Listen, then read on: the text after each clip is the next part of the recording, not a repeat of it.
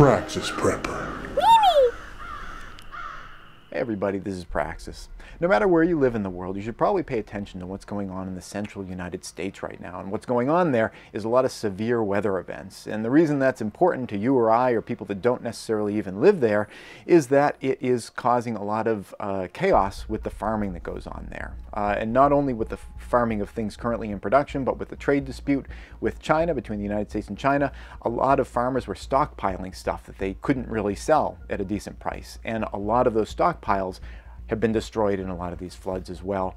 So if you believe in the law of supply and demand, and since supply seems like it's about to go down and demand's going to stay fixed because people need to eat, that would suggest prices on food are probably going to be going up in the near term, and you may want to react to that. In addition to that, you may want to look forward about things like this going on forward into the future. It's always been my feeling that climatological disasters and the impact on food production, all that, was one of the most likely scenarios for kind of a SHTF event that we might see in our time, aside from the more obvious things like aliens invaded by airdropping bird flu infected clown zombies. Here's a clip. But aside from that, massive issues with food production, I've always thought was one of the more likely events that we would have to look out for, and it seems like going forward that is going to maybe be more of a thing. In the past, we've gotten close to this kind of situation where there's been a big problem in one area, but we've gotten lucky in all these past events where there was a big problem in one area, but another area had like a bumper crop or whatever. But counting on luck, it's not the way that I like to live through my life. It may not be the way that you like to live through your life. And getting yourself a little bit more prepared for price spikes in food by having things stocked up in your pantry, I think would be a good idea. Now, I think presently, the way the world currently is, I think that food prices are insanely cheap. And I know that there are people that live with food insecurity, and I don't mean to be callous to that.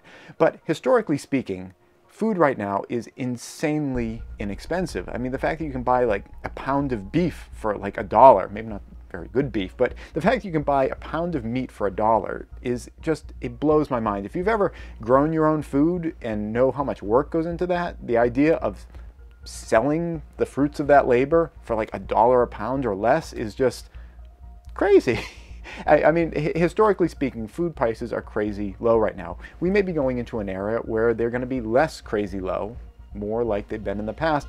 And with so many people living on razor-thin margins, maybe by their own choice, maybe by circumstance, whatever, the fact of the matter is people are living there. That could be a real problem for a lot of people. If you don't want to be one of them, think ahead a little bit. Get stuff when it's less expensive. Stock it up, hold on to it so that you have it if prices do go crazy. Because no matter whether you're a vegetarian or an omnivore or on the Atkins diet, something on your diet is coming either from the central United States or, it's in the same kind of market. So think ahead, get yourself prepared, and you may save yourself a lot of aggravation and possibly a bunch of money later on down the road. That's it. Thanks for watching. This episode has been brought to you in part by Prescott Caliber Club and Jeske Defense Strategies. Prescott Caliber Club is a federally licensed firearm manufacturer and retail store specializing in firearms, survival gear, and producing great online content. If you want to thank them for supporting this channel, go check them out at PrescottCalClub.com.